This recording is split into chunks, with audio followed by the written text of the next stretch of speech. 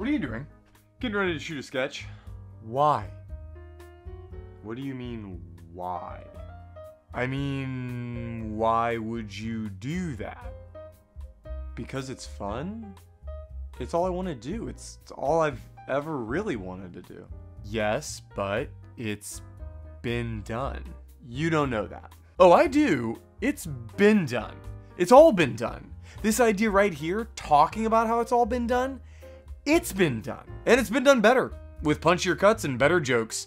And the absolute best version of this still can't compete with attractive people making a TikTok to a Charlie XCX song. The only thing that works anymore is sensationalism in its purest, most distilled form. That's extremely depressing.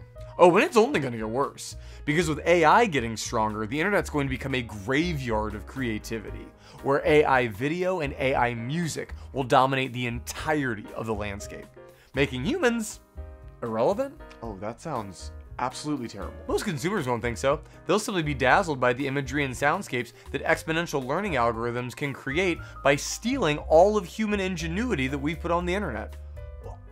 I'm still gonna do it, because if everyone's making soulless AI garbage, then I'll stand out to the studios who are making higher budget, episodic content. The studios? What studios? Warner Brothers just wrote down $9 billion in debt a few weeks ago.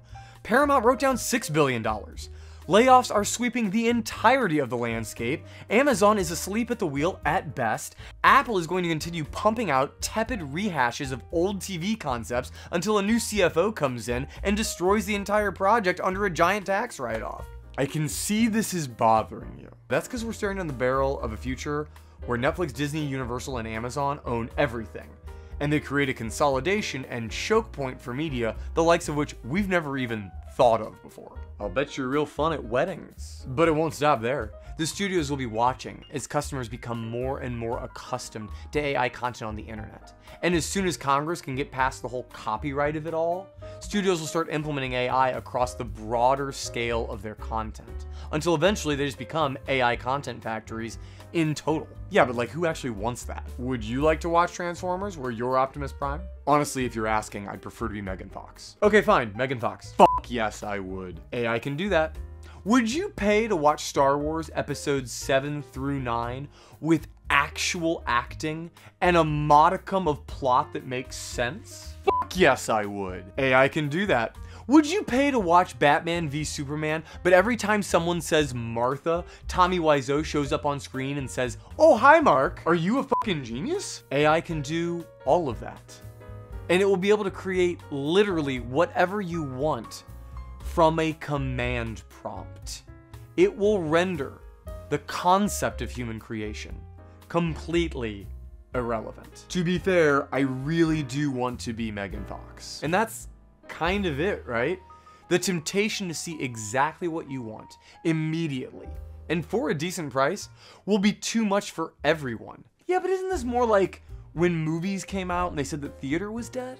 Do you think theater is alive? Oof, fair. There will always be micro-communities that keep the art alive, like theater, but it will be on life support.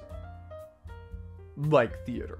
So what's the solution, Judge Existential Dread? I truly don't know. All we really can do is wait.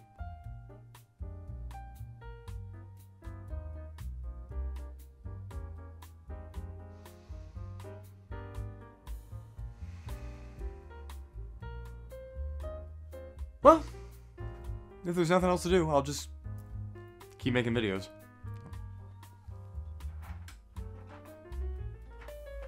That